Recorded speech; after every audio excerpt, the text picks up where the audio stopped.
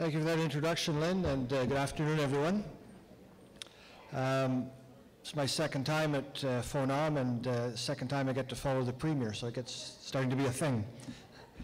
So I want to say good afternoon and thank you for this invitation. I hope you're all having a fantastic conference, or I could say phenomenal conference if I wanted to be a pun. So as I said, this is my second time at FONAM, second year in a row. And in fact, last year, just 1 month after being sworn in as Ontario's Ombudsman, I attended FONAM in Timmins as one of my very first events. Donc, bon après-midi à toutes et à tous. J'espère que vous trouverez la conférence fantastique jusqu'à présent. Et comme je l'ai dit, je suis très heureux d'être ici aujourd'hui pour la deuxième année consécutive. L'an dernier, tout juste après que je devienne ombudsman, j'ai assisté à FONAM à Timmins et c'était l'un des premiers événements auxquels je participais. And I have to say that attending FONAM last year was an eye-opener for me.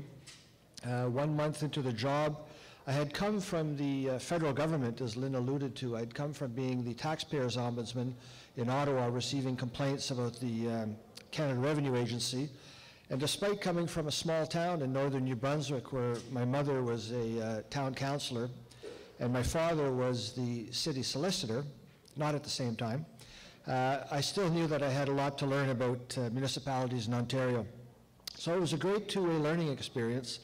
And in addition to my presentation in Timmins and the questions and answers that I received afterwards, I was actually able to spend some time and talk with many of you over coffee at the convention center. So I appreciated that. And again, today I've had the chance to have some great conversations and make some connections, and so I appreciate that.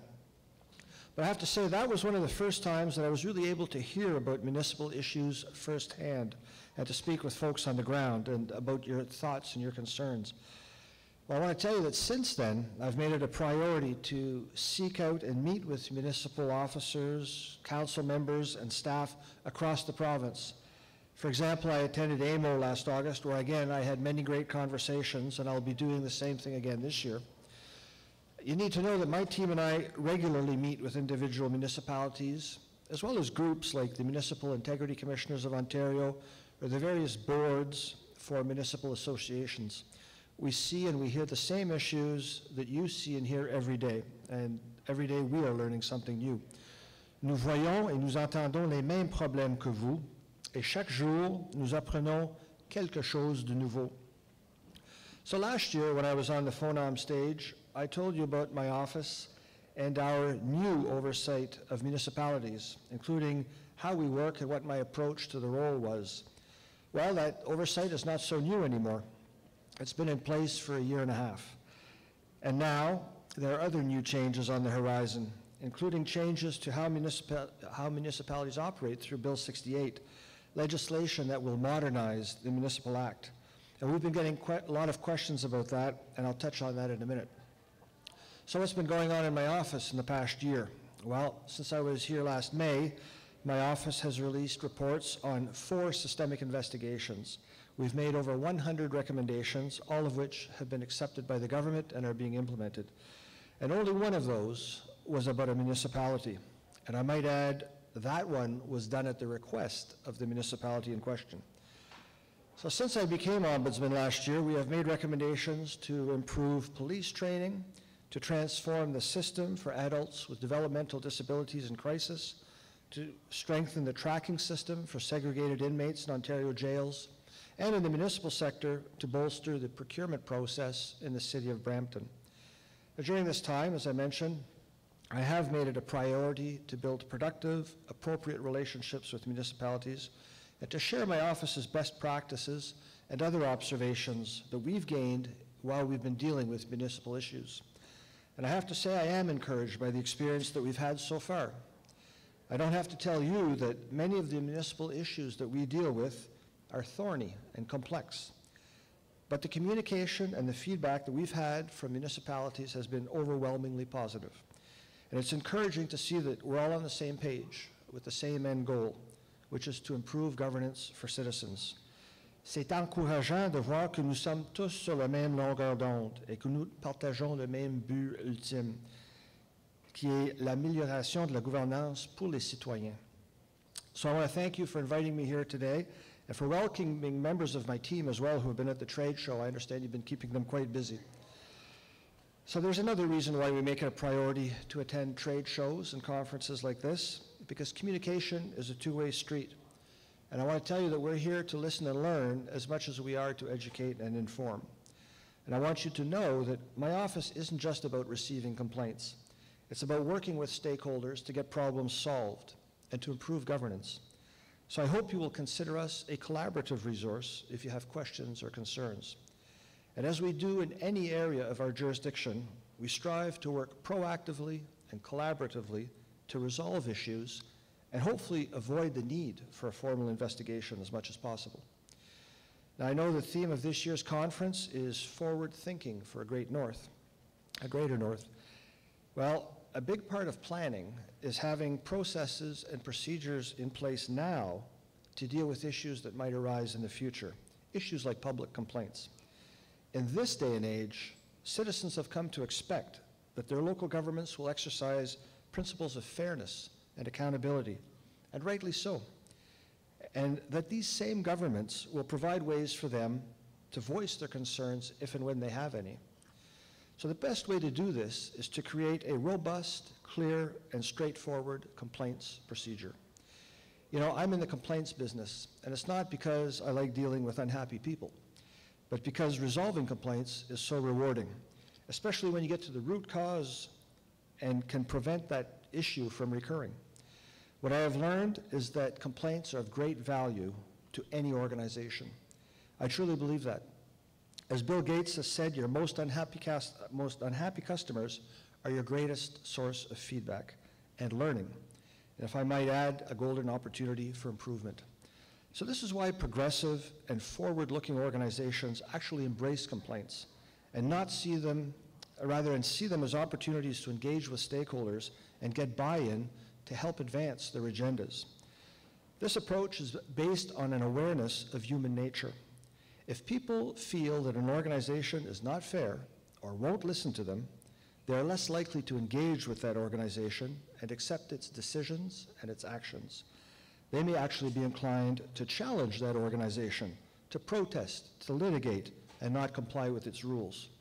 Now that forces the organization to spend valuable resources dealing with a lack of compliance, litigation, protests, and bad press.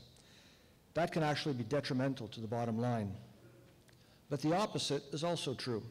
If people see an organization as putting a priority on service and fairness, they are much more likely to support and accept what that organization is doing. Removing the irritants that I'd mentioned above can actually be good for the bottom line and allow that organization to devote precious resources to realizing its vision rather than defending itself. Now, at my office, we deal with more than 20,000 complaints every year, and about 1/5 of those are related to municipalities. And we deal with these complaints impartially. You have to know that we do not advocate for the complainants, and we know that not all complaints have merit. As my grandmother used to say, it doesn't matter how thin you make the pancakes, there's always two sides, and we know that. So we use each of these complaints to either validate the work being done by the public sector body or provide helpful, constructive feedback on how to solve the problem, improve processes, and prevent the issue from recurring. Now, since we began taking complaints about Ontario's 444 municipalities on January 1, 2016, we've had more than 4,300 complaints come to us about all the issues that your municipalities see every day, from sewage and drains and potholes and snow clearing to bylaws and zoning and to committees and council. Now, when we get a complaint, we look at the administration and the process to determine if the public body followed the correct procedures. We don't get wrapped up in policy decisions. We don't have oversight over policy. The electors do that for us. So we help resolve issues related to individual complaints, and we address systemic issues by proposing corrective action. With all of these complaints, over 4,300 in 1 year, how many have we closed? Well, about 90%. And how many of those have become full formal investigations? 3, just 3. We've had 3 formal investigations out of more than 4,300 complaints. And again, one of those was about procurement issues in Brampton that the city asked us to look into. So what happened with all the other complaints? Well, as we resolved each issue or helped the municipality make its processes better, we validated the solid processes quite often that the municipality already had in place. And we did it quietly, behind the scenes, without any fanfare. And that is consistent with the work that we do in all areas of our jurisdiction. Now, I know many of you are quite familiar with us because of our role as closed meeting investigator. Our office has been the investigator for approximately half of Ontario's municipalities since 2008. Now, this has given our staff valuable experience with municipalities, and it's helped us understand that you're all different in your own way. And it has allowed us to help citizens with hundreds of complaints, but it's also allowed us to help councils ensure that their meeting practices are open, transparent, and consistent with the law. Unfortunately, I know it also led to a lot of confusion and concern, especially in the early days, because it cast the Ombudsman's office in a kind of a law enforcement role. And for many people, this created the mistaken belief that our role was to police local councils, which is not at all what we do. An enforcement role, quite frankly, simply doesn't allow an ombudsman's office to play to its strengths. What an ombudsman's office normally does, and what ours excels at, is resolve most complaints informally. We do a great deal of work behind the scenes to humanize government and remove the irritants confronted by citizens.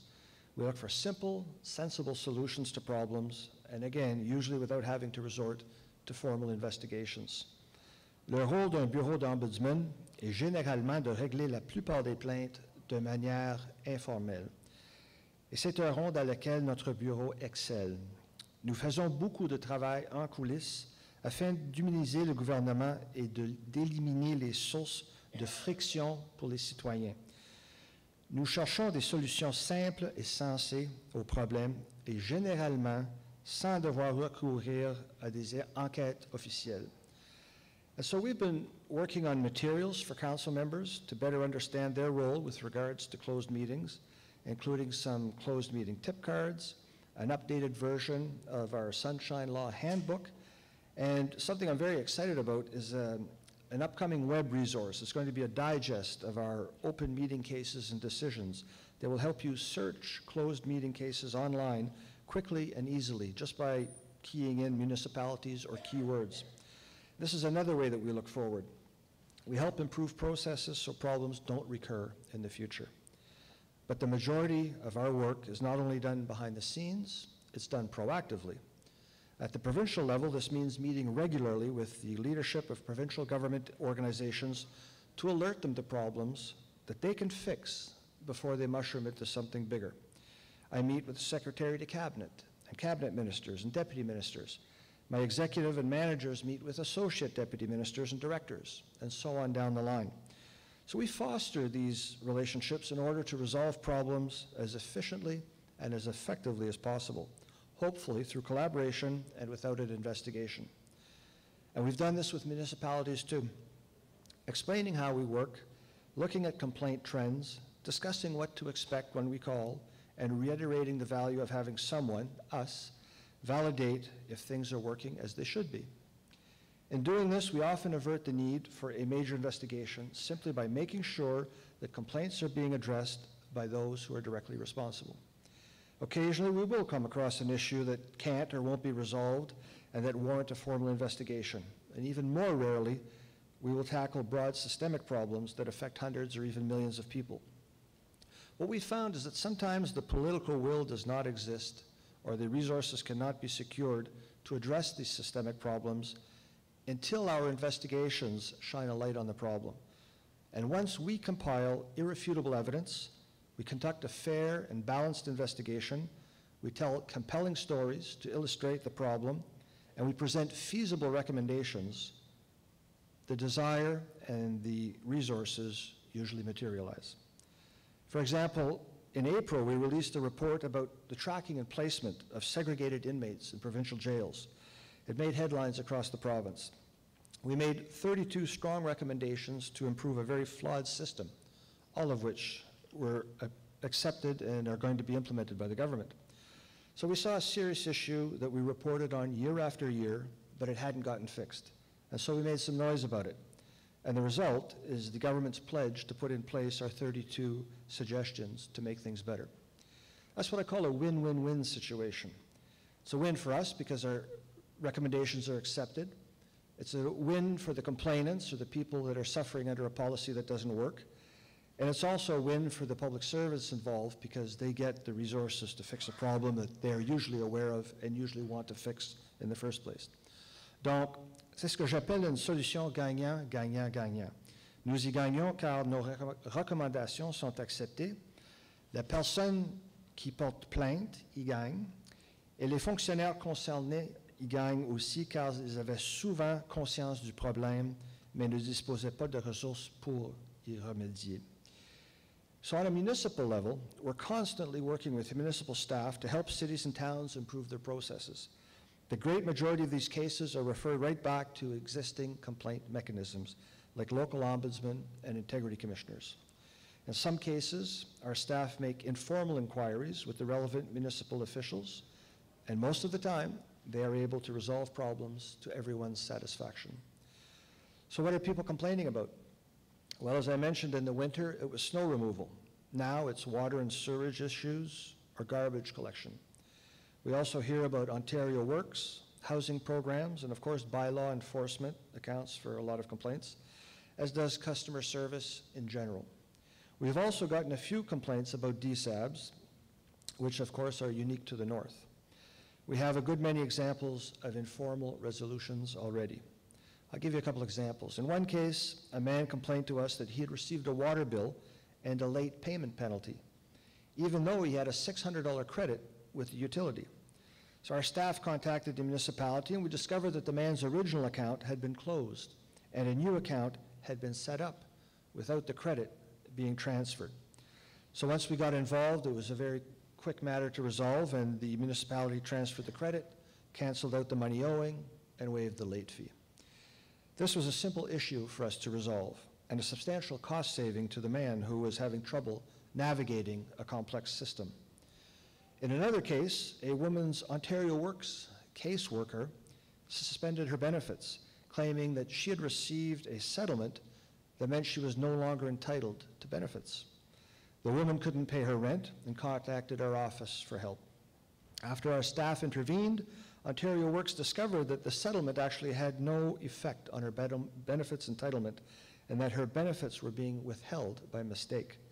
Ontario Works provided the woman with her benefit payments, everything was fine, she could pay her rent. However, the number one most common topic of complaints so far has been municipal councils themselves. This category includes complaints about council members and their conduct, policies and decisions of council, which again, we don't get involved in, as well as communications and conflict of interest. As with all other complaints that we receive, the first thing we do when we receive a complaint like this is determine if it can be resolved locally. And this is where you can ask yourselves, what can our municipality do to make sure that we're able to help the people in our community? What steps can we take to look forward and be proactive? Well, do you have a process for handling local complaints? Do you have a code of conduct? Better yet, do you have a local accountability officer like an integrity commissioner or an ombudsman or both? We know of 24 municipalities in Ontario with municipal ombudsmen, a number that has grown dramatically just in the last year. We also know of about 84 integrity commissioners, 3 auditors general, and more than 90 municipalities with complaint processes. Now, these accountability officers and processes will ultimately make your municipality a stronger and better government for the people you serve. So from the start of the expansion of our mandate, our office has made it clear that we encourage municipalities to have their own accountability officers and clear processes for dealing with complaints. What we tell municipalities time and time again is that local problems are best served locally, and that's more desirable than having to resort to the ombudsman in Toronto. Dès le début de cette expansion de notre mandat, notre bureau a clairement souligné que nous encourageons les municipalités à avoir leurs propres agents de responsabilisation, ainsi que des processus clairs de traitement des plaintes. So we think it's so important to have a code of conduct and complaints process that we've been providing information and presentations across the province on just how to do this. Having an effective, credible public complaints policy helps build confidence in local government. The objective review can help citizens understand and accept why decisions are being made as they are. It's a cornerstone of transparent, accountable government, and it shows you care about the sound administration and the people you serve. A failure to have a fair, understandable complaints process breeds distrust. It not only makes people wary of you as a government, but it can have a negative impact in other ways. Lost revenue, wasted time and resources, and overall unhappiness on the part of both citizens and staff. So without going into all of the recommendations for our municipal complaint processes, because there are many, let me provide you with a few tips for setting up a robust and effective process. To start with, every municipality should have a general complaint policy, posted publicly, and separate from a code of conduct applying to council members. It should be free for anyone to complain. If there's a local ombudsman or integrity commissioner, information on how to contact that person should be easily available to all citizens. There should be a very clear timeline for responding to complaints, and people should understand where their complaint will go once they've filed it. During the complaint review process, the staff designated to review complaints should consider all relevant information and documents. And once a decision has been made, the person who complains should be provided with a written explanation about why certain decisions or actions were taken. What we're talking about here is basic procedural fairness, the right to be heard and the right to get written reasons for a decision. Your complaint statistics should be collected and reported publicly. And of course, complainants should be advised that they can contact my office if they're not happy with the response to their complaint. These are just a few suggestions, and there are many more on my office's website. Now, we've been emphasizing the importance of complaint processes for years, but there is another factor now in play that makes them especially important. I know a lot of you here have been discussing Bill 68 this week, which is the bill to modernize the Municipal Act. Many of you have even made submissions to the Standing Committee about the bill, as I myself did. Our work with municipalities across Ontario, together with our extensive expertise in the oversight of provincial government bodies, has given my office a unique perspective on how to improve transparency, accessibility, and accountability in the municipal sector. As I told the committee, I see Bill 68 as a positive step forward.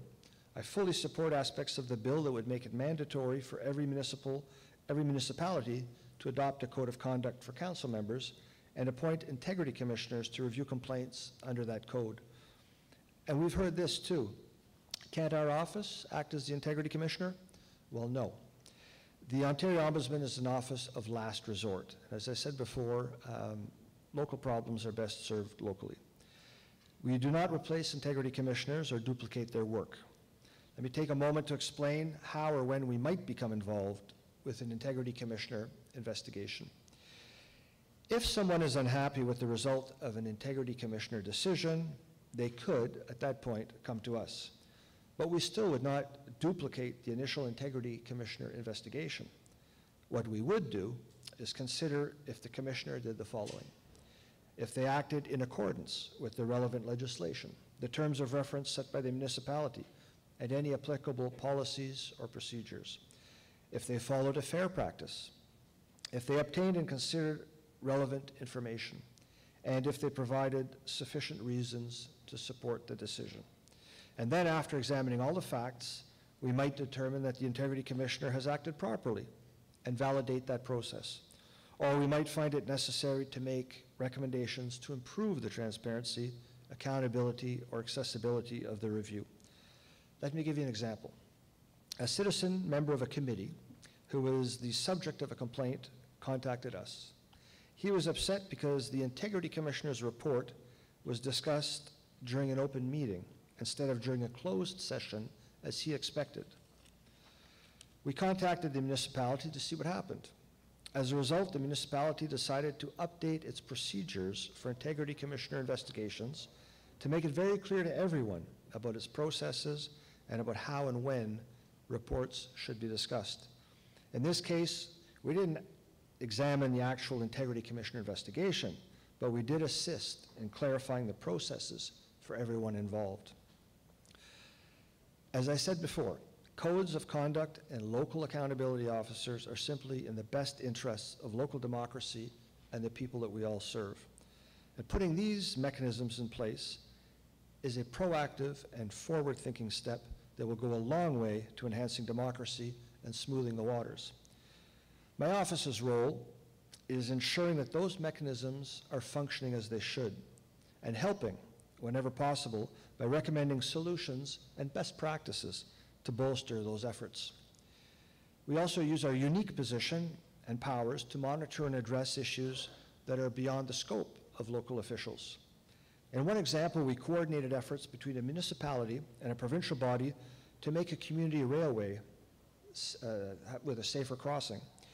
After narrowly escaping being hit by an Ontario Northland Railway train near her home, a woman requested that an automatic signal be installed to prevent future incidents. The Ontario Northland Transportation Commission agreed to install the signal if the municipality bore the cost, but the municipality rejected this. Our inquiries determined that, in fact, ownership of the railway crossing had been in dispute for 50 years. After the intervention by our office and some coordinated dialogue, the Commission and the municipality offered to share the cost of the signal, and it was installed. Again, a small but significant change, and one where our intervention connected the two levels of government to make it happen. So in closing, I want to thank you again for this opportunity to be here today. My team and I look forward to working with you to solve problems that come to our attention, and by working proactively in collaboration to prevent many issues from becoming complaints or becoming problems. I invite you to engage with us and see us as a public service partner rather than an adversary. Pour terminer, je veux tout simplement vous remercier encore une fois de cette occasion d'être ici aujourd'hui. Mon équipe et moi serons ravis de travailler avec vous pour régler les problèmes qui sont portés à notre attention et travailler en collaboration proactive pour éviter que de nombreuses questions ne deviennent des problèmes ou des plaintes. Je vous invite à travailler en contact avec nous et à nous voir comme un partenaire de service public plutôt qu'un adversaire. And so even if we do have some thorny issues to resolve, I believe that it can be a positive experience for everyone involved. Either you will have your practices validated by a credible and independent ombudsman, or you'll receive some constructive feedback that will help you be more responsible and responsive to the needs of the people you serve.